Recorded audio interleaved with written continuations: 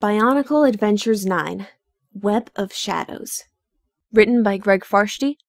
Recorded by Lena Valtapaz. Chapter 3.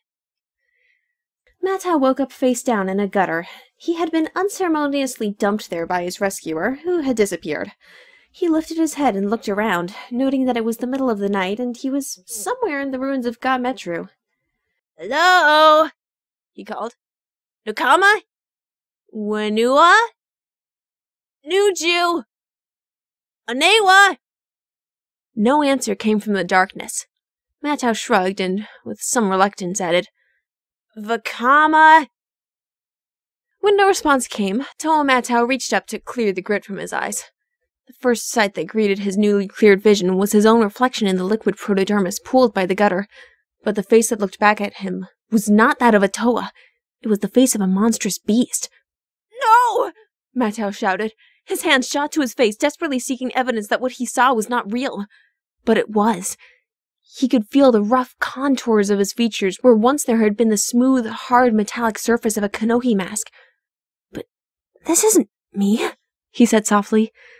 Then anger rose in him, anger at the way he looked, anger at Mikuta for destroying his city, anger at Vakama for leading them into the trap. He swiped at the puddle, stirring its surface and distorting his reflection. As if it could get any more distorted, he thought. When the water had calmed once more, he could see other bestial shapes approach him. The rest of the Toa had arrived. "It's all right, Matau," said Nokama. Matau looked up at her, then at the others. They were no longer Toa. They were not even Matoran or Turaga. They were beasts, monsters, things out of a Matoran scare story. "All right?" he snapped. "You call this all right?" "We're all alive," Nokama replied. "We'll find a way out, together. That's what friends do," Wenua added, his tone more gentle than Matau had ever heard it. Matau rose and turned to Vakama, thrusting his face right up to the Toa of Ta-Metru. "I don't hear you saying that, Smelthead! What's the matter? Too busy cooking up another master plan?" Vakama stepped back, snarling.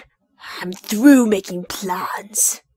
"Well, that's the first happy good thing I've heard since I became ugly," Matau replied. Nuju stepped between the two. "Regardless of how we look, it might be better if we use our energy to find out how and why we become whatever it is we are." Nokama nodded. "The sooner we do that, the sooner we can rescue the Matoran." Matau turned to them, unconvinced. "How are we to be saving when we're the ones that need saving?" No one had an answer. Then a voice laden with age and wisdom broke the stillness, its source nearby yet unseen. "If you are wise, if you wish to be yourselves again." 6 strange figures emerged from the shadows. Each had a face much like that of a Rakshi, and walked hunched over like a Rahi beast. The one in front was dark red, and he surveyed the Toa one by one. "Then you will listen," he said. Rudaka stood in the gloom of the sundial chamber. The great timing devices had stopped dead during the dual eclipse in Metronui. The moment Mikuta had waited for had come and gone, the moment when he would seize his destiny. But the Toa had frustrated him, defeated him, and now he lay trapped behind a sealed layer of protodermis. The ebony viceroy of the Visorak gazed at the stone in the palm of her hand. It was rough and black like obsidian, carved by her from the outer surface of Mikuta's prison. Even so small an effort had cost her much pain, for only a Toa could pierce the shell that surrounded the Master of Shadows without paying the price. "Rest, my Mikuta," she cooed to the stone. "Sleep, and know that as you do, I draw close to waking you." She smiled, an expression that would have sent even the bravest Visorak running for refuge.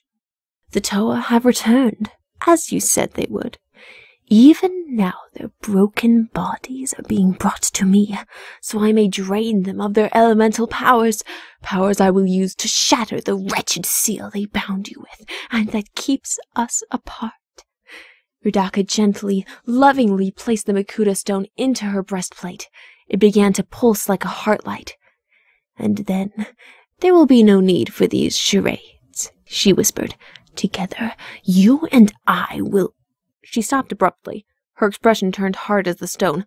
Coldly, she demanded, "What is it?"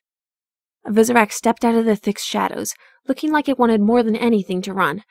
But if the message it carried was not delivered, Rudaka would track the unfortunate spider creature down, and then...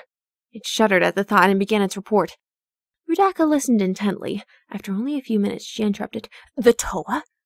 Why do you speak of them as if they're still alive?" The Vizorak's mouth was dry. It glanced about, making note of where all the chamber's exits were. Then, very quietly, it answered her question.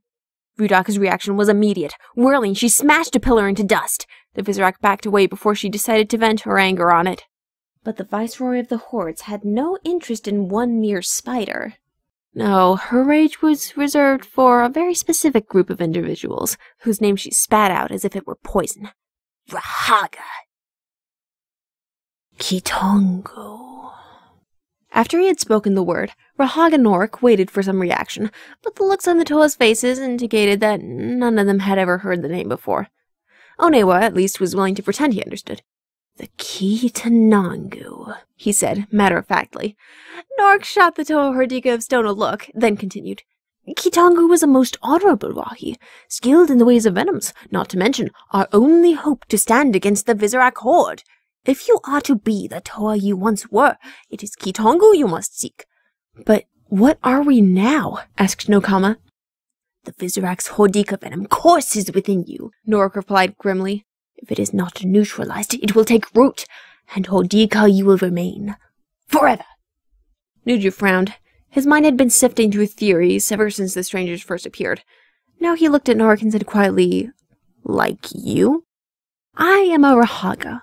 Norik is my name." Then the bizarre-looking being gestured to his companions and introduced each of them in turn. "Gaki, Bomanga, Kulas, Pooks, Uruni." A moment of silence followed.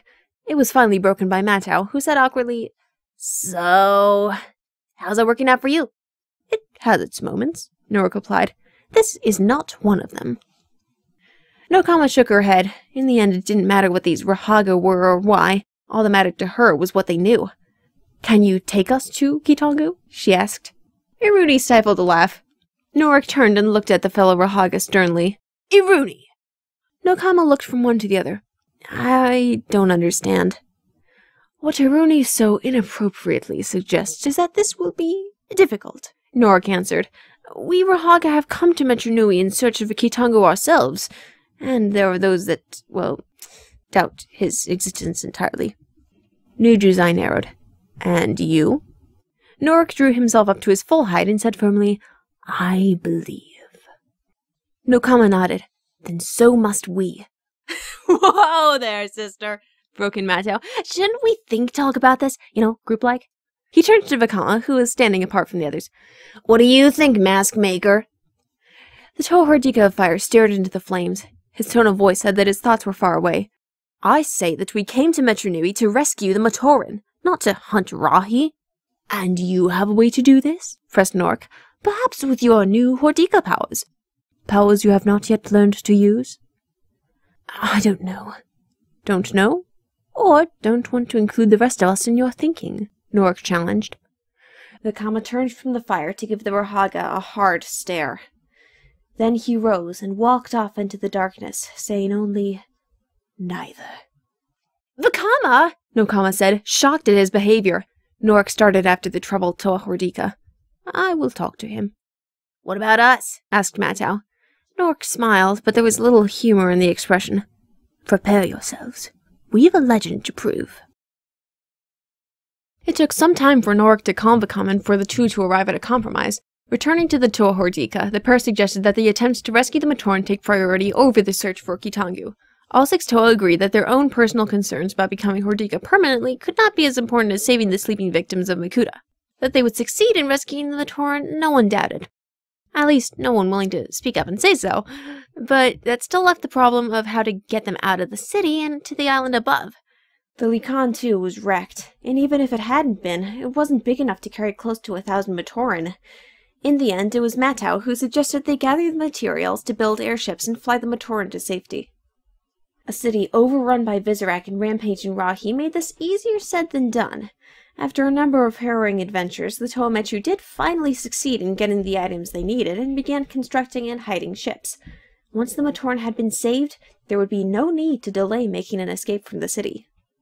Despite their victory, the Toa Hordika were left more fragmented and disturbed than before. They were rapidly mastering the Ratuka spinners they now carried, but had less luck mastering the Rahi sides in themselves. Too often they had allowed anger to rule their spirits almost to the point of disaster. Vakama in particular had been filled with anger for days and had finally reached a point where he avoided the others completely. He spent most of his time wandering the ruins, straying farther away from the camp each day, as if straining against an invisible chain that bound him to Nokama and the rest. He surveyed the wreckage of the once proud city, reflecting on what the Toa were, what they had been, and what they had become. So lost in thought was he that he sometimes forgot just how much Metru had changed. With the archives destroyed by the earthquake, every Rahi that had ever been housed there was now loose and roaming the city. A near-fatal reminder of that came on one of his walks, when a savage Muwaka cat sprang from the rubble to confront him. It snarled at Vakama, muscles tense to spring, and claws ready to rend the Toa Hordika. Vakama reacted purely by instinct. He hunched down, blazer claws raised, and growled like a Rahi. There was no strategy behind his actions, just an animalistic show of strength. Even without his willing it, a Ratuka spinner took shape in the launcher that was now part of his anatomy. The Muwaka took a step back. This creature looked like one of the two-legged ones that had captured the Rahi long ago, but it did not act like one. It acted like a beast, and a formidable beast at that. Deciding there had to be an easier prey than this, the Muwaka turned and disappeared into the darkness. Vakama forced himself to relax. With enormous effort, he pushed down the Hordika in him and let his rational side return to dominance.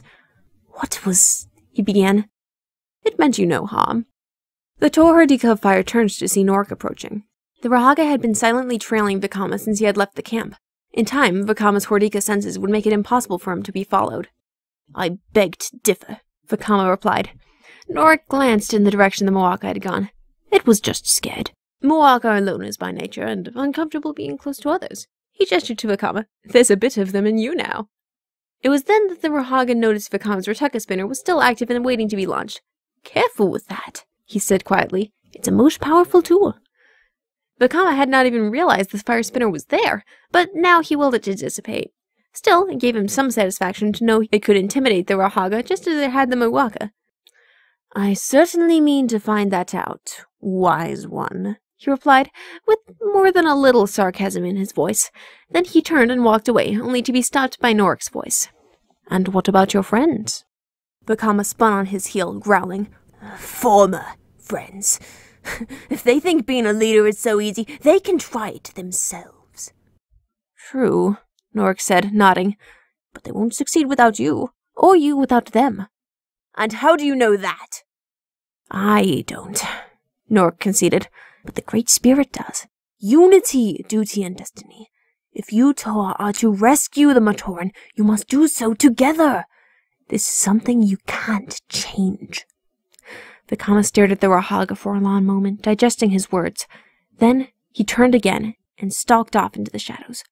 "Watch me," he snapped. Norik watched him go. "Yes, Vakama, that I will do," he said to himself. "You bear watching in these dark days. Perhaps even more than you know." End of Chapter 3.